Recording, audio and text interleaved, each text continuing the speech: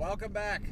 We're to the track again. Just pulling through the gates right now, getting ready to tech, and figured I would give a few more pulls on this setup. I was just here 2 weeks ago, and I'm probably gonna leave it turned down and just see what it does. I turned down the boost about 2.5 turns on the wastegate, so it's like we're up against an F body with some slicks.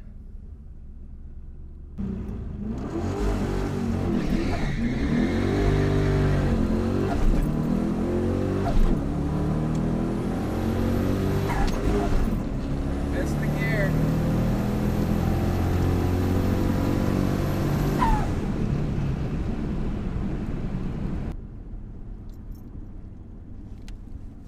Kind of messed up that time. I left the two-step off, so I just spun out, had to lift, and then turned it up. So that was probably like a mid-13. Just wasn't right. The launch was terrible. So I'm just getting back into this. It's hard to get the hang of this. Switches and knobs, gears. Thank you. So the last time I came here, I was pretty weighted down. I had 2 extra wheels and tires in the bed, and it weighed 4,210 pounds with me in it. So we're gonna see what this is. It was a 13.4 at 111. We are 4,050 pounds. So that's 100 more pounds than what I was weighing last year with the old setup. So we picked up a little weight. See if I can get this right this time. Just in case.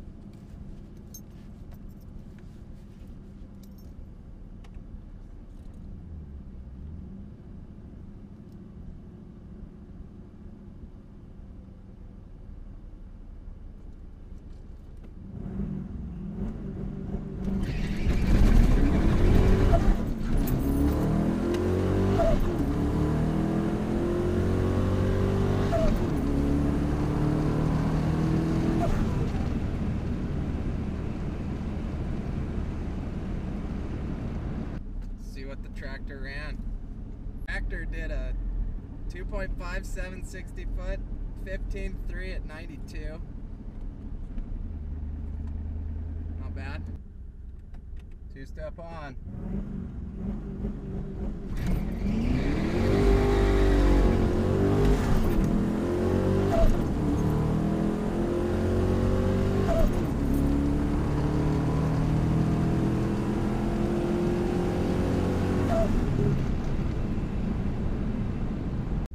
The 60 foot's all over the map tonight. I did like a 2.0 something and a 2.3 right after that, using the same launch RPM. So I'm gonna try a burnout this time. I don't know if it's gonna matter on street tires, but try to get the tires a little warm and see if it makes any difference.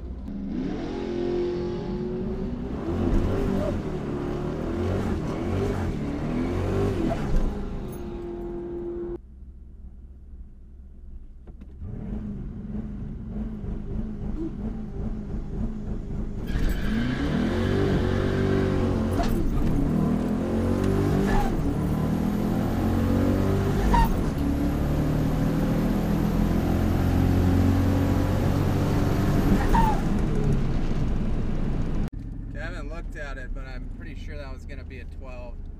Probably 114 because I hit the rev limiter. Damn it, 1306 at 114. 2.2 60 foot. That burnout didn't really seem to do a whole lot for me. Alright, I think I'm going to get smoked on this match. Got a 5.0 on some radials.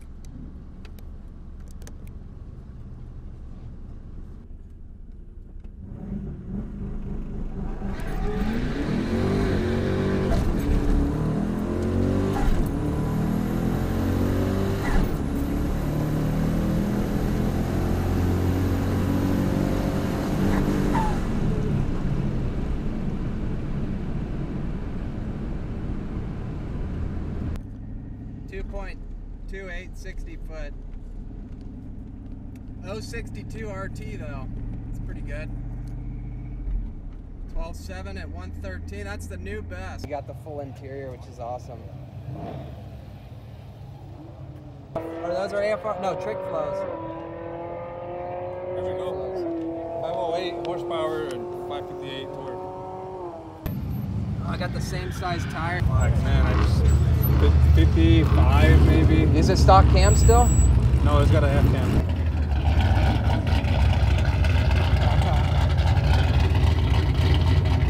It sounds awesome. Are you on pump gas? Is it stock bottom end or piston rods? Stock bottom end. Stock bottom end. Heads, cams. Heads, cam. Upper intake, lower intake. That's it? Yeah.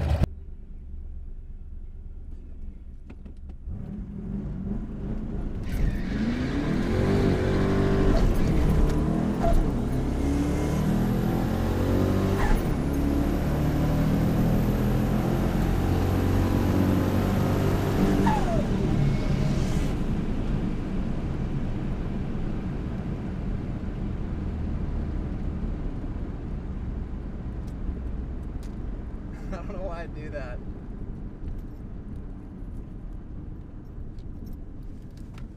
I forgot to turn the boost up right away, so I don't know what that was, but it didn't feel the best, that's for sure. It didn't feel as good as the last time. I pulled through second on low boost, so we'll see.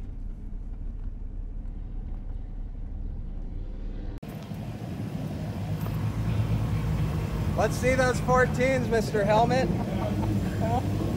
Is this it? What's your best 14.2? 14.2, yeah. 14.2. Flat. 14.2 flat.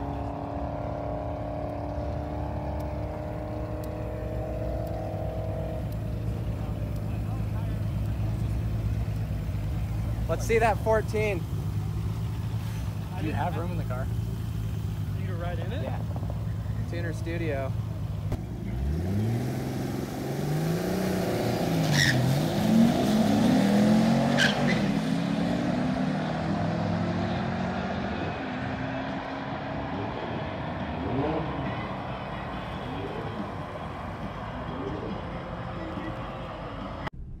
Alright, so we're going against Art again this time with the stock bottom end on 3 Fox. Last pass, I forgot to turn up the high boost, so I'm going to try to not do that this time. But I'm still running out of gear, so I'm just going to sit at the rev limiter on the top and just let it hang out and not lose miles an hour at least. It won't gain any, but better than losing. And I'm also going to do a burnout because the burnout gave me like a 2.2, so we'll see if that helps. It's maybe the last pass.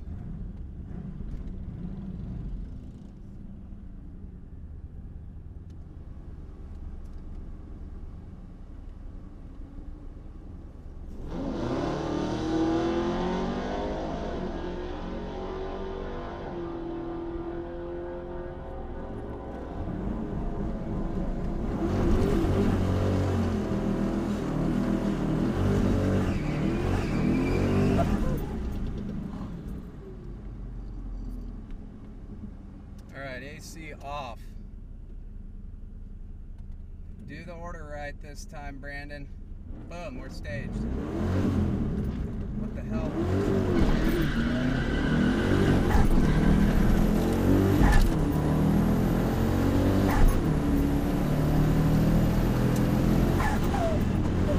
What? Tried to go into reverse. I blew it on that pass bad.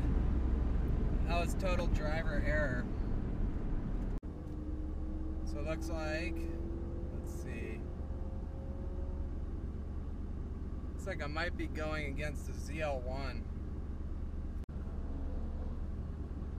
Alright, there's a good chance I'm gonna lose on this one. This guy, supercharged ZL1. We'll see how well I can get the launch down. So far, I haven't been doing very good on that, so hopefully I can change it.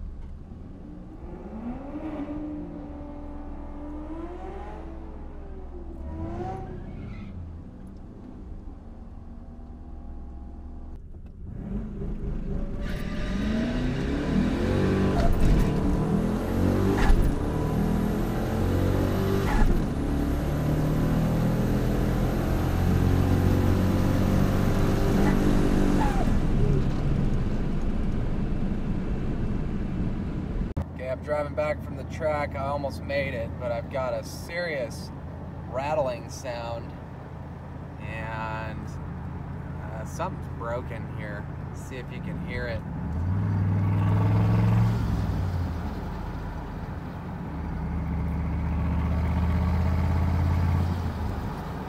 So the problem is, you can see this thing spins awesome, but it doesn't look right. There's like bends at the tips of these things. It's not supposed to be there. There's a big gap between the housing and the wheel.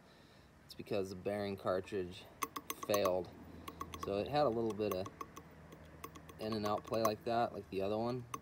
But since it wasn't smoking, I just let it go, and this is what happens when you do that. It completely eats itself alive. So the turbine shaft is still one piece. You can see, spin it from the compressor side, and it's still spinning. So it's not seized up or anything. It had plenty of oil, but the bearings just failed, which took the wheel out. I'm sure this housing is probably not looking great.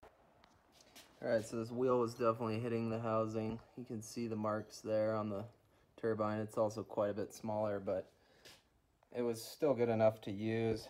So I swapped over this center section from the old setup. One thing that I noticed on both of these is there is this thing in here, which it looks like a piece of silicone. I pulled it out of the other one. It's like stuck, right? So pull this thing out, and I have no idea where it came from, but it's just that little stringy deal. And it's kind of a good thing that I took it apart to see it, but this housing is cracked, and you can see right here, right there, that crack, and it actually caused the wheel to hit the housing. You can see right there, and same deal on this one. It is cracked in the same spot, a little easier to see right there, and the wheel was hitting the housing there, but you can kind of see that porosity in the casting. Something else, but something to look out for. These housings have, 6 months of time on them, so nothing too crazy, but it's interesting to see that both of them have that crack there, which I imagine is related to this wheel hitting the housing. So good news is this one, although this turbine wheel was hitting this housing, it is not cracked. So I will run it until it does.